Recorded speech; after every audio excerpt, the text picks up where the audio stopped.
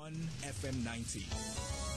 Hello, a very warm welcome. This is Spectrum on Radio 1. I'm your host, Edmond Chizito. On Spectrum tonight, we are reviewing the week. Some of the issues we'll be looking at. The Obama USA Africa policy. Obama won a second term of office in this week, and just like the first time, there seems to be a lot of expectations from Africa, with many thinking he would do miracles for this continent in his second and final term. Those who understand the USA foreign policy say his hands are tied. We'll be looking at that and what can we expect, what, well, should we not expect. The scandals at the office of the Prime Minister, revelations continue to come in concerning the magnitude of theft and misuse of public funds at the office of the Prime Minister, with the latest reports indicating that the First Lady spent 143 million shillings from the Northern Uganda project so she could make 8 trips to Israel in 1 month. We'll look at that. We'll also look at government's intransigence, a failure or refusal to interdict the Permanent Secretary, Pius Bigirimana, saying he's a whistleblower. Many people think he really should be in charge. He can't be a whistleblower under his own watch. We'll look at that. We'll also look at the acquittal of 3 ministers, Sam Kutesa, John Nasasira, Mwesgwa Rukutana. They've been facing charges of abuse of office and causing a financial loss of 14 billion shillings in preparation for the 2007 Commonwealth Heads of Government meeting. Justice Paul Mugamba, who heads the Anti-Corruption Court, said that prosecution had failed to make its case against the 3 ministers. He also said that it has become fashionable for government bodies like the IKIJUL to present weak cases before courts wherein they cannot secure convictions. We'll talk about that. We'll also talk about Somalia. Uganda threatened to pull out of Somalia. The UN gives a mandate until March 2030. We'll look at that. Our guests tonight, Honorable Fred Mukasa Mbidde, Uganda representative of the East African Parliament. You're most welcome, Honorable Mukasa Mbidde. Thank you. I greet you, first listeners. We expect to be joined by Honorable Lydia Wanyoto, two-time Ugandan representative in the same Parliament, and Mr. Nicholas Opiyo, legal consultant at AKIJUL, also a known commentator on social and political affairs. Honorable Mbidde, what's your reading of the kind of policy we can expect from Obama to Horn Africa? Honestly speaking, I do not find the Obama administration likely to divert from the radar of the course that they had established. The course that generally was taken for the last 4 years of his administration. Reasons being, one, he is not now worried of any other election, so he's going to be a freer Obama than probably any other Obama we have had. The anti-racial policies are going to first of all be seen now to be enacted into real law, of course, giving their umbilical cord from the Constitution of the United States. You are now going to see a lot of support for the BAMPA, the Black American Politics Action Committee, are going to first of all be reinforced. It is not true, however, that Africa, by way of political pressure, is going to have much from the Obama administration, unless, because first of all, the substantive policies laid down by Democrats as an ideology do not include too much of war. They include diplomacy by way of either substantive diplomacy or a robust stance, but they don't usually go beyond that. It is very unlikely that a Democrat will definitely, for example, result in power changes the way it appeared in Libya. You saw even his actions during the Libya war. I think that is what he was very guarded, very hesitant. Yeah, compared to Republican Bush, who hit Iraq like it was his backyard. In fact, even Condoleezza Rice, when she was trying to critique the Obama administration, she really said that, well, America should not keep allies wondering what their position is. and because that is usually what the Obama administration does. But then, we are going to look at a lot of life improvement in the United States. We are going to look at a lot of government participation in the creation of jobs, in the provision of social services. The Obamacare is now going to be strengthened into substantive structural policy, and of course, which was a bit shaky, but now it is going to be strengthened.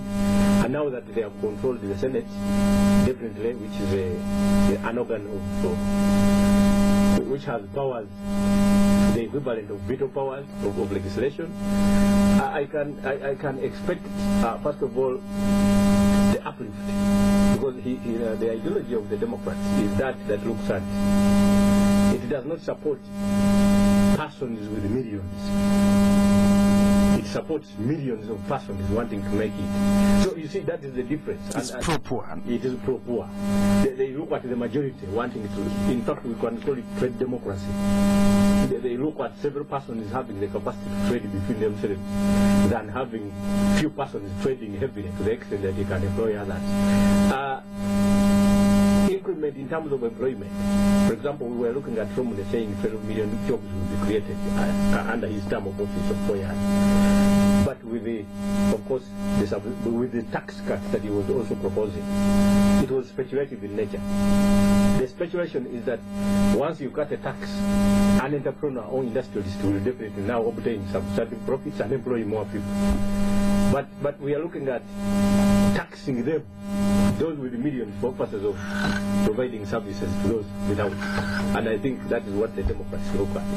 They can even look, from the onset, they can look like similar parties, but in most cases they are not. In fact, Mwalimu Nyerere one time when he was asked why he's running a one-party state, he told the Americans that even you are running a one-party state. The only difference is that you have broken that one party into two. So one political party in the U.S. broken into two. Broken into two. Right. So that was his argument.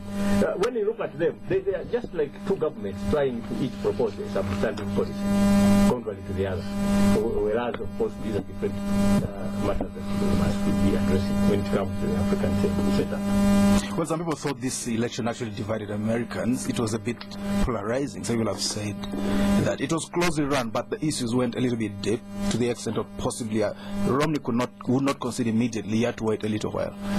Do you think it divided them? This was the first Obama election in the real nature of an election. Obama came up as a candidate at a time when the United States had started fidgeting against the animosity throughout the world towards America. They had started doing a lot of work. Embassies had started flagging, even then the Washington film throughout all entities. They were showing them to universities, indicating that actually the American society should be a lovable society. And you see, trying to peer, it was a time promoting American. When now peer was the order of the day. So it was easier for Obama to be elected. Two, there must be now, there had to be a difference between a leader who looks for war, or who solves problems by way of war, thereby, of course, increasing public expenditure, and a leader now who is looking at provision of social services. So Obama became a candidate who was extremely accidental, and anyway, he was to be supported. This is the only Obama that has now been elected, and I can assure you he has been elected for purpose of furtherance. But now it is an opinion poll. The numbers are now clear between those Americans that have got a Jewish origin and the Americans that are substantive typical immigrants. And I can assure you, if this is not because it is either by way of a mixture of immigrants and of course the young generation, which includes the black, of course, and the Spaniards and all those. As if it is not the case, then there is going to be a problem. A Republican probably might not make it for a very long period of time. You think so? Unless mistakes are made that are clear. Gross mistakes. Well, listeners, this is Spectrum on Radio 1. We've just been joined by our second guest, Mr. Nicholas Opiyo, a legal consultant at AKIJUL. That's the name of the firm. He's also a commentator on political and social affairs. You're most welcome, Mr. Nicholas Opiyo. Well, thank you very much. And first, my sincere apologies. I've spent the last hour trying to make it here. I think the Honorable MP has a lead car. Police sirens must have cleared way for him. So I'm terribly sorry. I'm always embarrassed to be late, and my sincere apologies. Well, you almost are never late. And talk to us about this U.S. election. Obama comes back in, the first black American to be elected president. He's won a re-election. What kind of policy can we expect to see from him this time? Well, first, I think it is foolhardy for any African leader or state to expect so much from Barack Obama simply on account of his ancestral background. I mean, if the last 4 years are anything to go by, he only came to Africa once, and went twice, I think. He was in Egypt and in he was, that was a trip. One trip. Absolutely. He only came here once. Right. I mean, that tells you, because first and foremost, Obama is an American leader, not an African leader. And I think that substantive American foreign policy in regards to African states may not change as much. I mean, if you watch the last debate with Mitt Romney, they nearly agreed on foreign policy. I think Africa was only mentioned twice. You know? Well, but Africa is really a small continent. Each time Africa is mentioned was in reference to the death of the ambassador in Benghazi in Libya. Nothing was mentioned about the Egypt situation, the Mali situation, or what is happening in the Ivory Coast. Absolutely nothing. Or even our own subcontracting war in Somalia. No. It does speak to the fact that Obama is an American president. An American foreign policy in regards to Africa will only be rigorous in regards to the fight against terrorism. The only African army base is actually based in Germany. Supposed to monitor the African continent and fight terrorism, is based in Germany. So the U.S. engagement with Africa, in my view, will likely continue to be the same and will majorly focus on issues of terrorism, looking for partners, even dictators, as long as they are willing to fight American war and terror, they will still ally with them. You know, so all of this, but also more importantly, I think the Bush PEPFAR program is going to continue. The overall commitment to the HIV/AIDS, TB and malaria causes will continue, but largely Americans' involvement will be on issues of terrorism. If you ask me what I would wish America to focus on, of course those are important issues, but I think that as a global player, American and indeed the world interest is best served by having a more democratic African state. We must begin to focus more on having more democratic African states. We can't keep having people, I mean, countries like Ghana and and Botswana as few examples of thriving democracies, when all over across the continent you have dictators who have stayed in power. In fact, some of them have stayed in power longer than over 5 heads of states in America. I was speaking to an American and I told him, I said, look, President Museveni has been in power since Ronald Reagan. He was outraged that there could even be a situation like that in Africa. So I think America must focus largely, in my view, on democratizing Africa, urging more on human rights and on providing the African people really with the knowledge to be able to play a role in their governance. But also more importantly, there are now global discussions about trade. Many of you have followed trade discussions in the Cancun discussions, all of these World Trade negotiations. These are important negotiations that will impact on an ordinary farmer in the villages in Uganda. I've seen Uganda fumbling with what they call an Indications Act, indications to protect local, local goods, and I think that we've done a poor job at that. What I want to see is an equal trade relation between the West and the East, because if you don't have that, we are still going to remain exporters of raw material. We are still going to remain consumers of Western products. We still import toothpicks from China.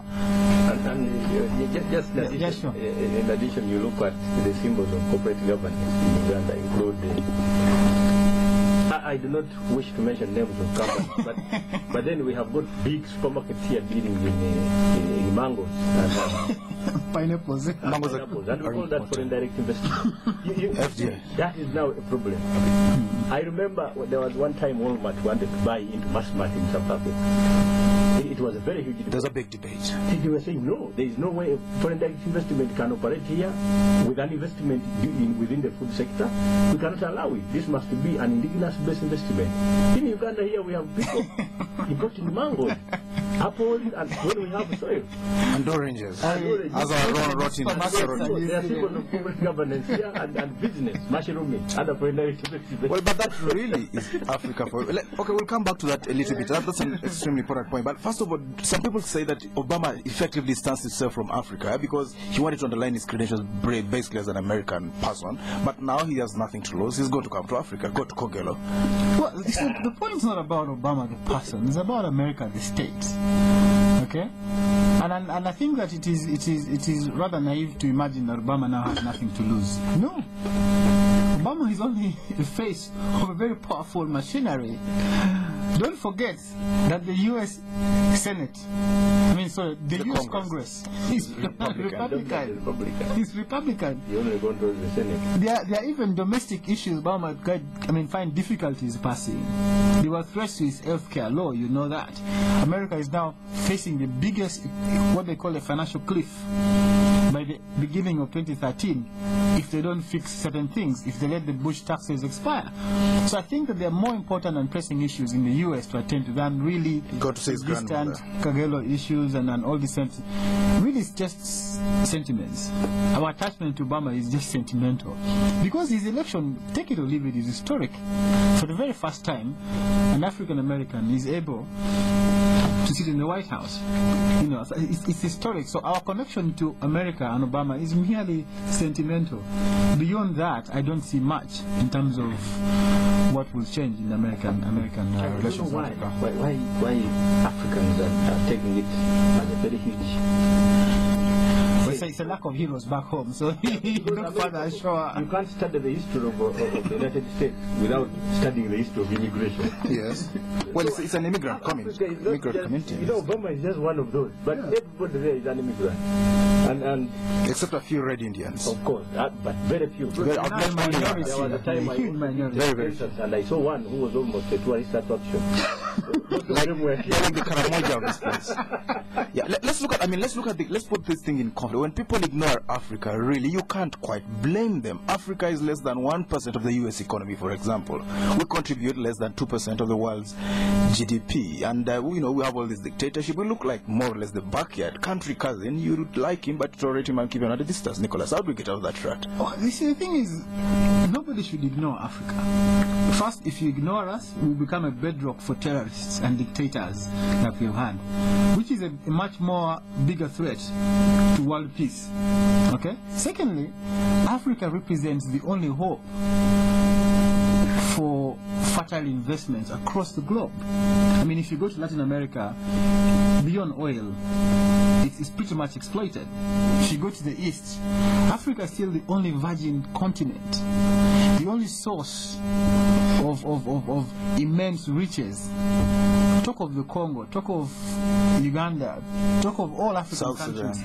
All of these countries have a very important bearing on the global market in terms of industrialization, in terms of even powering American or Western industries.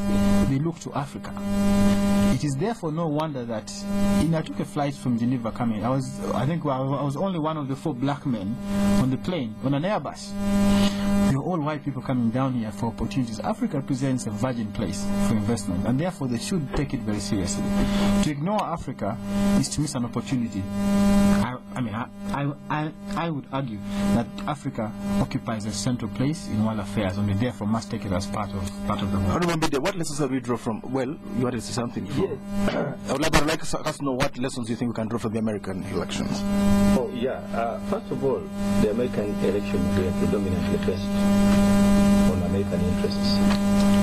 And I think for the first time, African leaders should begin now to generally identify what our current and future interests are within the global political and economic equation. I am raising this because even when we obtain such help, like for example an enactment under the African Growth and Opportunity Act, which is an open door. So otherwise, what would have been quotas for us to export to an American market, you discover that that principle was abused. That the principle of foreign direct investment, when we are now the investor in the equation, should be that we do not accept foreign direct investors in an area where we have got a direct access to a foreign market. That should have been the principle. We quickly invited what we call the Pakistanis to begin using their Goa market. So instead of Uganda becoming... He's not a diplomat. Yes, instead of becoming a stopover, it's just a roundabout and then of course investment. Then too, Nepal, for example, when the Africans decided that now we are now done with donations, we want now trade partnerships, then what we expected was that we would now have product lists within countries established. A country that is predominantly agriculturalist, for example, like Uganda, what is our product list? I once asked people, why is it that by 1962 our economy was growing almost at the same rate as that of Great Britain, a country whose size is ours? It was because we had a product list, we had zoning. We knew that tobacco is from West Nile. But now we have nuts, where every house is given a goat, and you wonder who will sell it to the other. So we do not have a product list for any particular region, for example. If you are looking for a market, for example, if you are looking for the production of mangoes, or oranges, or bananas, there is no particular region you must drive to. If you want a bunch of bananas, you must drive 48 districts in order to have a lorry full. Meaning, a banana then will have accumulated a price level compared to the amount of fuel you have. A bunch of bananas now costs 40,000. We are not a market, and we cannot even be a producer because we have no product list. Now, it is going to be a very big problem if we plan our economies by stealing. The president goes to northern Uganda telling people to grow coffee. Whatever. On his return, he talks of vanilla. But you see, everything takes around 3 months. All right. I'll go for a break. We'll be back. This is Spectrum on Radio 1. Stay tuned. Ça va? Hello?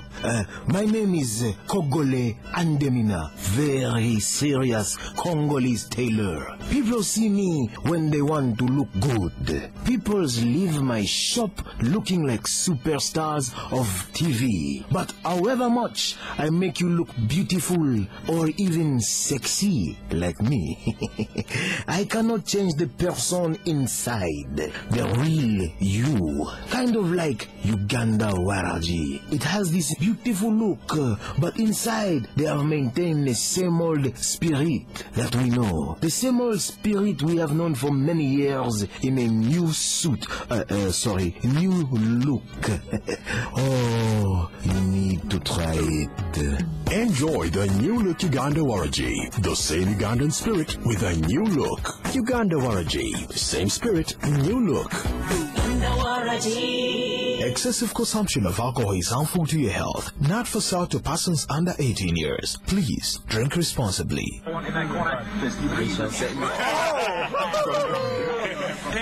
Excuse me, guys. Let me through, please. Yes. Check this guy. Goodness, dude, what are you doing? Get real. Just move a little bit. Man, what are you doing bringing a cow into the sitting room? It's just for when I want milk. Just what? Just please move. Let it come and sit here. What's wrong with this guy? You cannot keep a cow in your home, but you can get the freshness of its milk straight from the farm into your home. Get fresh dairy milk for freshness straight from the farm every day. Fresh Diary, so fresh. Spectrum on Radio 1 FM 90. Welcome back on Spectrum. Tonight we review the week. We've been looking at the Obama USA Africa policy. Will it change? Some people, well, the general opinion seems to be, well, very little is going to change. We're now going to look at the scandals at the office of the Prime Minister. The First Lady's name comes up. They say she made 8 trips to Israel in one swoop. But people have been forging signatures there. Could they have forged signatures, assuming she traveled when she actually did not? About 143 million shillings was spent during that trip. Properties have been seized. We'll look at that. We'll also look at the acquittal of 3 ministers. Why do we indict innocent people who never stole even a coin and instead worked really hard for us to host? You can now sue the state of Uganda for malicious prosecution. They think they are going to sue. Our guest tonight, Honorable Fred Mukasa, Mbidde, Uganda representative of the East African Parliament, Mr. Nicholas Opiyo, legal consultant at AKIJUL, also commentator on political and social issues. This scandal at the office of the Prime Minister, the First Lady's name has been sucked in. What do you think is actually happening in that place? Yeah, this is well, particularly about the First Lady and everybody. This is not the first time that their names have been sucked into. Usually what you need to look at is whether there is goodwill to fight corruption in Uganda. Goodwill is a very important matter. And until you experience it practically, you cannot really get to terms with it. I can give you an example. During Mobutu's Congo, Zaire, the roads minister then visited the roads minister of Rwanda. It is written somewhere, and they were exchanging the their secrets. The roads minister of Rwanda would tell the one of Burundi that, you see, for me, on the other road, I ate 6 centimeters from each side. So that the road is fast, and all that the minister eats corruptly is the size of the road by at least some centimeters. Yes. In Uganda, of course, they eat layers. So we have got roads of just one layer. But the Congolese man told him that, hey, you ate what? You come and visit me also.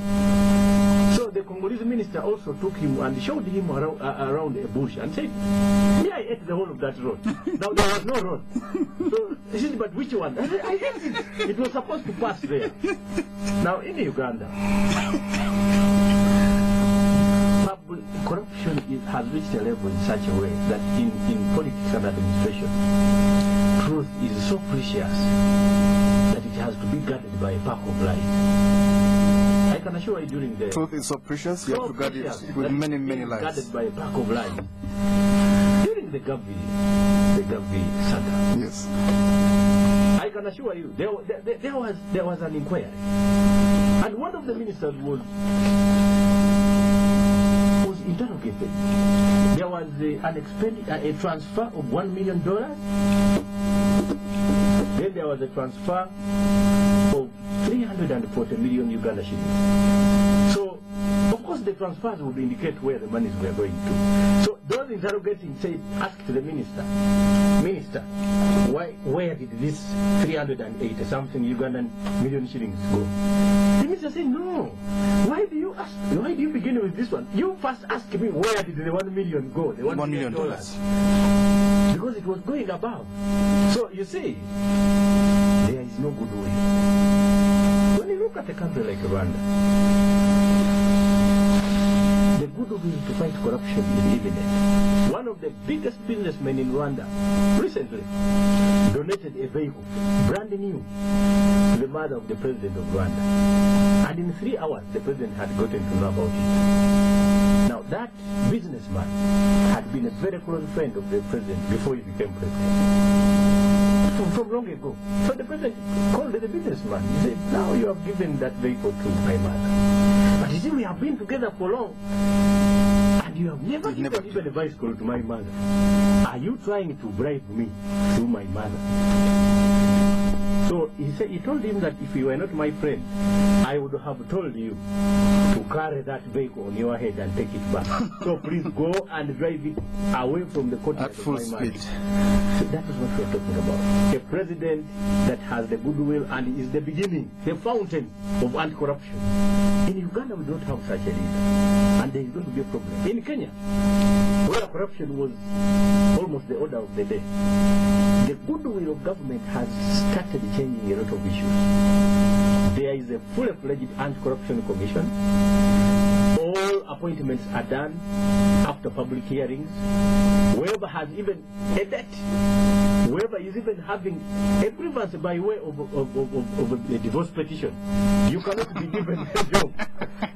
Whoever has had any misgiving anywhere, you cannot now be appointed. So in Uganda, if we want to fight corruption, it cannot be a decision of God. It is going to be a complete overhaul. So that all of those pointed out, because all these are issues. Comrade, what I want you to look at is the end of such investigations. Because here there is an excitement. Well, but the truth eventually comes out. You know very well these people, the Chogam scandal, they've been acquitted. Eventually the truth reigns. Did you see? Is that so true? I like the sarcasm in you. So I can assure you, here we have got, and even those trying to raise out corruption tendencies and all actions related to corruption and all those producing reports, all those dealing with inquiries, politicians, they all make front page utterances for a period of time within which they keep quiet during the subsistence of the corrupt tendency and even when the money itself has not been returned.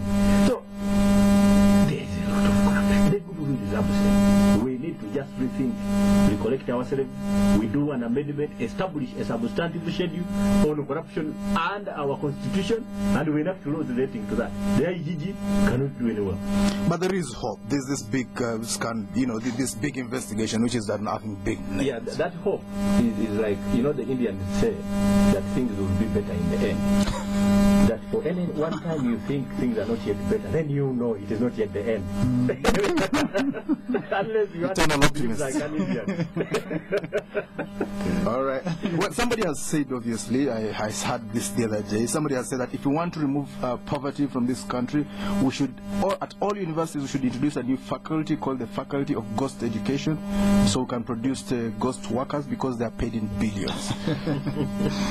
Nicholas, how do we get out of this trap? Well, I can't claim to have a solution to this problem, but just to highlight a couple of things that are being done. A couple of civil society organizations have organized what they call a Black Monday. You're supposed to wear black. You're supposed to. That's on Monday at Hotel Africana, I believe. No. You converge at the Uma Showground. Yes. To express our outrage to not just the opium scandal. Give us some detail on that. Probably we need to know it. Well, I'm not part of the organization, but I've received communication. I'm going to wear a black T-shirt I'm go barefoot. Barefoot? Yes, to protest the theft in public offices in Uganda. People will show up in Lugogo walking barefoot? Well, come and witness. Come and witness. Many organizations are closing offices on Monday and leaving at their gates placards and banners saying this must stop. Such commitment, for me, the problem is, and it's not just the opium office, because I think the opium scandal, in my view, is the biggest scandal that affects President Museveni as a person. What do you mean? His name has not shown up at all. His name may not have to show up. First of all, his wife is involved. Her name has come up. Secondly, it is the ministry headed by a person that he has for endless times exonerated in public and said this man is spotless clean. White as a sheet. It's about his credibility. It's about how the public will view President Museveni and how his word his word will be second guessed next time.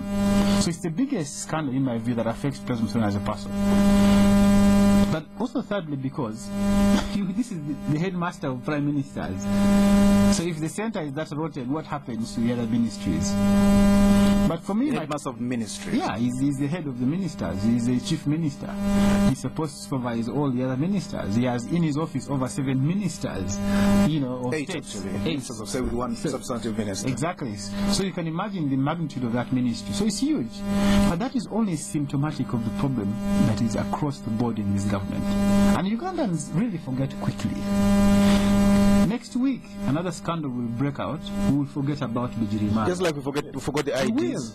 We forget bicycles, we forget IDs, we forget all sorts of theft. The amount of money put together is actually more than the overall budget for the country for 10 years. Stolen. I have been adding up these figures. There is no collective outrage to this sort of theft. And I think Ugandans must begin to react. Yesterday I was arguing a case at the anti-corruption court. But when I went out, my client made a comment which amused me. He told me that this is the court for the educated. What do you mean? No, that almost all those under white-collar jobs will show up here, certainly. So that this is not a court for chicken thief, for what? It is the court now for cassava robbers. You can imagine. So for me, my cry to all Ugandans is that where is the outrage?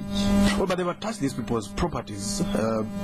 Conrad Plaza, it cost several $1 million. One man bought it. What have they done about junk helicopters? What have they done about the bicycle scandals, the national ID scandal? Where is the outrage? Because when... show you. Please go on, Council. How corruption affects even our contributions and of course our own operations as a country. Yes. Let us look at what happened in Somalia, especially during the Chimayo decision, because it was decided that Ethiopia and Kenya, because Chimayo became, of course, the last resort for the Al-Shabaab, and of course there was now a final attack against us. So Kenya and Ethiopia were given to attack using ground forces. Uganda was supposed to attack using aircraft. And And Uganda defaulted on our own. Our airplanes took off, never landed properly.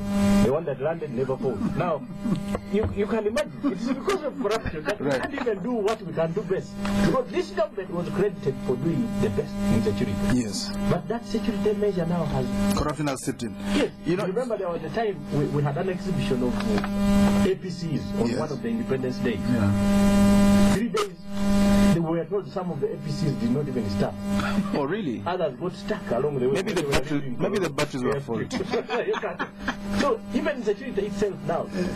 So corruption is eating into security, potentially. It has eaten into all the... We might wake up and find that the jets don't have engines. The engines were sold, they're exported. So for me, when they tell me that this vehicle of the president has costed $2 billion, now I'm only waiting to see it on the road. Of course, I've not seen it since then. It has remained a matter of the newspaper. What do you mean? You think something might be stolen from it? I want to see it starting. Because you think that is the level where we have reached. Well, his car got stuck. But you know, in Kawempe, let's talk about, you brought it all up, security implications brought about by corruption. In Kawempe, 2 policemen set up a counterfeit police station in their uniforms. We are going to have counterfeit banks. We had the junk helicopters, even junk dogs. You know, we had the dog brought at the airport property countering those with cocaine. It actually got hold of the one holding it. The policeman also, because it was a junk dog also. That is the level. The plot thickens. This is Spectrum on Radio 1. We're reviewing the week tonight. We've just been joined by our third guest. It's really, really hilarious tonight from Mukasa, Mbidde. Hon Lydia Wanyoto has just joined us. He's a 2-time Ugandan representative at the East African Parliament. You're most welcome, Hon Wanyoto. Good evening, listeners. I'm really sorry I'm late, but like... The traffic. I had so Opiyo apologizing. It's really bad out there. I don't know even with the Lydia whether Mbidde have made. I think he just walked his way here. Not Mbidde. He must have walked. There is no way even with the Lydia. He must have walked. Mbidde has so many tricks. Let's talk about corruption in the... No, me, I'm tired about talking about corruption. I want to begin by talking about the weather. I wanted to say, I listened to my colleagues as I came here, Edmond. I think there is a lot to learn from the US, even with the issue you've talked about of immigrants. You know, why I sometimes get so passionate about Uganda, and I almost want to give up, is that we as a country, even as a people, maybe we don't know, we have not yet been hit by the war, and sometimes I don't sound sarcastic. If we've been pushed to the wall, like black Americans were, you become so determined, you stop lamenting, and you can walk through a concrete wall. I don't know whether we have vision. Maybe we are reaching there one by one. Because there are things that we can do as Ugandans and say, this must come to a stop, and things will come to a stop. We can get what we want. And that's a lesson we should learn from America. There's a demonstration in Lugogo on Monday. They wanted to have an Obama for presidency. They worked at it. There was a disbelief in reality that they fought so hard, and when he won, they even cried with emotion. So that's why we should be going. But in Uganda, we can quite hear them. We go and have tea. Then some people don't sleep hungry. Even those who are hungry, they can have hope for tomorrow. We must really begin demanding for what is owed to Ugandans. If we don't do that, and I know the focus is so much on the leaders, but come 2016, we shall vote the same leaders. So are we in a... Yeah, sure. Let me tell you what I think. I'm starting to debate the issues of corruption in Uganda. I can tell this because I've been part of the electoral processes in Uganda. I've been following elections. I like electoral processes, but our laws are so weak. If not the administrative structures, if not the moral fiber within us, that many people that lose office, public office, because of interdiction or anything, they end up in parliament. Yeah. I promise you, as they follow the night, all these guys that you are running after, they'll go for the house. And they'll take big offices. And so it is very disheartening. Yeah. So for me, I want to say that we will learn a lot from America, because America sets standards. Look at whether they practice their family values or not. For campaigns, for them it's a value to parade their families and the value of their wife. For the family, you might not have. the corruption line does not begin with only money.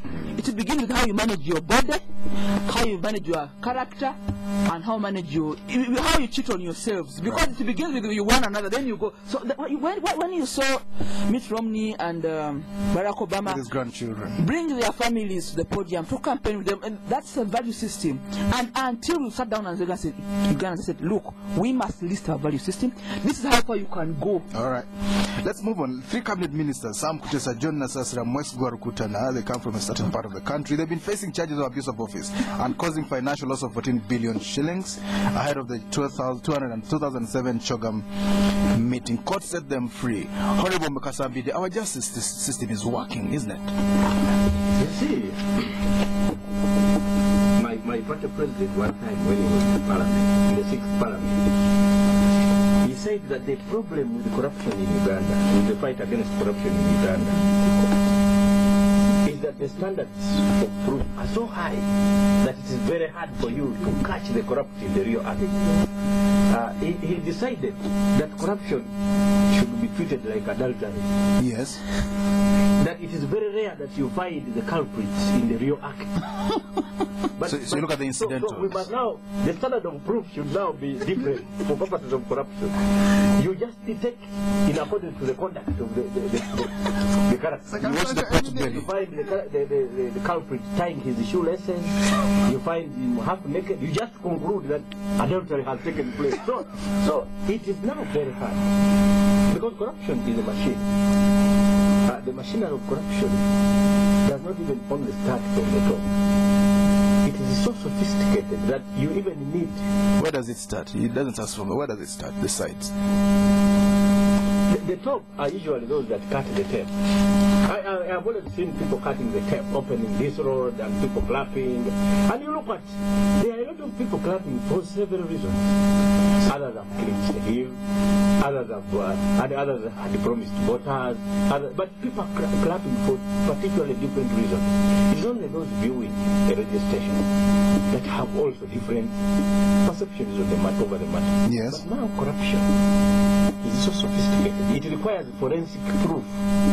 There must be some kind of forensic capability for you to prove corruption. Well, they could have been attaching properties, layers on insurance and other. Conrad Plaza. Corruption has no boundaries. What do you mean? Those prosecuting, are they safe? They are also ministers in some way. Who appointed those prosecuting to begin with? So, were they appointed? Given, because an appointment is an hour of the job. I am looking at a scenario where your house girl now begins to be the ombudsman. Explain that. That's very sophisticated. Explain it to us. I am looking at a situation where a man who struggled for a job and one man awarded that job is given a task of imprisoning that the person who gave him the job, for purposes of any matter done, which does not in effect even affect him as a person himself. So we have a problem. That is why matters find themselves before court without the substantive arguments that are capable of winning them. We know that affidavits get lost from the files. We know that lawyers are given substantively different instructions. We have had matters before court where the Attorney General has given instructions that somebody should concede. So the society is not safe. Who is fighting corruption? Well, tonight we have only lawyers in the house. Mr. Nicholas Opiyo, well, at least we know you're practicing right now. This man is in Arusha. This lady is still waiting to practice. From court. Oh, he's just been in court. Talk about it. Yeah. Talk to us about this. Why do we indict innocent people in this car? Where is our country going? These three ministers were innocent, but we paraded them before court. Yes, just to give you information that has been brought to my attention, that their wives and spouses were shopping yesterday and inviting people for parties today. Before the judgment? Before judgment, so you can tell you that they expect. Why did they go shopping? Well, they were shopping for party things, to celebrate what was a pre-announced, I think. Maybe an angel spoke to them. Go on. But the point that I want to make, and I see everybody's tired about speaking about corruption. And you see, When I went to Geneva, I did speak to a Ugandan lady working at the Global Fund Secretariat. You know, she used to work for the AIDS Commission. She's called Sarah. She's terribly embarrassed to be working there. Each time she goes for a meeting, she's holding her head down, and you know, she's very embarrassed about Uganda. So this whole corruption thing. And then see, I believe in a fair trial. I believe in justice process. I mean due process. We saw justice today. Okay. But I think that what is happening is a facade. It's a waste of our time. And poor Sydney Asubo is a good friend of mine, excellent lawyer. He must be terribly frustrated at what is happening. I mean, all of you who watched this thing unfold must have known that there could only be one result. Government employees who had either confided in the IGG that monies were stolen turn up in court and say actually nothing happened. You had a whole lineup of people going before the court, the PS, you know, I mean, Mr. Onen, Ambassador Onen, you had all of these guys going to court and turning up to be defense witnesses.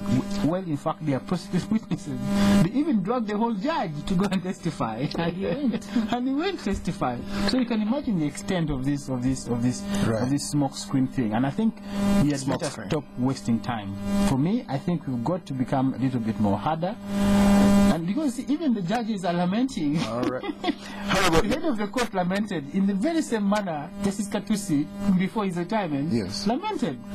You have to be in that court to see how silly this play is. I think it must stop fooling Ugandans. Honorable Lydia Wanyoto is our justice. How do you rate it? Is it watertight, or do you think, like Nicholas thinks, there are loopholes? I think you know, being in the East African community, you benefit. At least you have a broader perspective, and you compare practices in our country. In Kenya, Tanzania and Rwanda, they don't only use the law to say or not public funds got lost under your signature and hand. It is the law plus. It is the law plus. If you are appointed in a public office, of course your rights will be protected by the law. But if it is proved, whether or not you signed a document or a check, if it is proved under your leadership, monies belonging to public activities or for service delivery got lost under your didn't touch a shilling, then you'll be held to account. It's not an issue of touching, it's an issue of custody. If I have a farm of 1,000 cows, let me give an example, because cows are nowadays is a common thing under even NADs and stuff. Yes. If you are my manager at the farm and tomorrow 700 cows have gotten lost, I'll not begin chasing the smell of the cows in where they have gone. I will hold you, the manager, accountable, even when there is no single cow in your homestead. Really? Because you are the manager. So the I am not thinking anything. I'm only letting you know. I am not thinking anything because you will not take us away from No, you will not get anybody that went to school and knows accounting systems and is able to access the custody of public funds using the court system Uganda is using. You will not, because I'll not be so stupid also to get $1 billion of public funds or under my custody and begin signing documents or begin but when you receive money from heaven. So anyway, you listen to me. So I'm saying that because of the experience of our neighbors, Rwanda, Kenya and Tanzania, they've gone beyond proving you whether you signed a document here, whether there was a witness who saw you there, whether money was wired officially to your account. They've gone beyond that. We appointed you to head this sector. It has been proven that money got lost. They will not go beyond to ask how it got lost. They will tell you you failed the responsibility and therefore actually you go to prison because money got lost under your care. And property. So that's one. Number two, if you are not a factory owner like Mukwano, you don't manufacture soap for sale, you are not an exporter, a non-exporter. I'm talking about mangoes. You don't sell many cows to South Sudan or milk. Some people you will be always followed. There is an intelligence system that works in this country. And civil society, by the way. For Kenya, not even intelligence, it is civil society. Some man in the city will walk and say, ask Wanyoto to account for the building on Kampala Road, because being a member of parliament, a minister, she does not have any money that is related to that building. So they come and ask, when we appointed you, we never had this building on Kampala Road. Can you account for the source of this? If you don't have a bank loan, if you don't have inherited the property, or you're not, the money didn't come from heaven. Yeah, then really it goes to public coffers without any question. We don't have that in Uganda, and therefore I would like to say, for me, I have stopped discussing issues of corruption. I think we need to get back to the institutions like the IGG and the Auditor General to advise government, and even it's a political decision, by the way, even Parliament and the executive, to say how else people that are held are given custody to public resources, if it is found that money left an account, an official account, yes, and it did not go for the intention to which it was put on that account, did not reach the delivery points, then the question not say I did not touch it, then who touched it and where is it? So that there must be a mechanism beyond the law. All right. Well, and it can be within the rules of administration. It can be between your oath of office. There must be something while you are in that office, beyond saying, you know, me, I did not sign this check, this voucher I didn't know. Those are things that you cannot do. And it is a practice. I want to emphasize this. We're in the South African community to learn good practices and to style up. So we cannot begin using only the courts of law and people go away happy, because we are going to put people in a position to look at our system like it is fake, but it is law plus. So that these people are not only innocent, but they are beyond reasonable doubt innocent, and that whatever they have is not beyond reproach. We have to go. So we have a minute, 15 seconds. Within 15 seconds. Because really this is a moral issue also. Why is it that there is no fear by those that are corrupt? What do you mean? Why aren't they fearing anyone, for example? They don't look scared. You know, the West Africans say that when mother cow is eating, the younger ones are also observing to see the movement of the jaw. We have to go. Thank you very much, Mbidde. Honorable Fred Mukasa Mbidde, Uganda representative of the South African Parliament. Thank you for coming to Spectrum. Very hilarious comments from that side. Honorable Lydia Wanyoto, two-time Uganda representative of the South African Parliament. She's now tired of talking corruption. We don't know what the topic is going to be. Mr. Nicholas Opiyo, legal consultant at AKIJUL. Thank you for tuning in. Baba Blackship. Thank you for tuning in. I've been your host, Ed Montes. The Spectrum will be back on Monday. Have a very blessed weekend. It's the time again to sweat a little for better.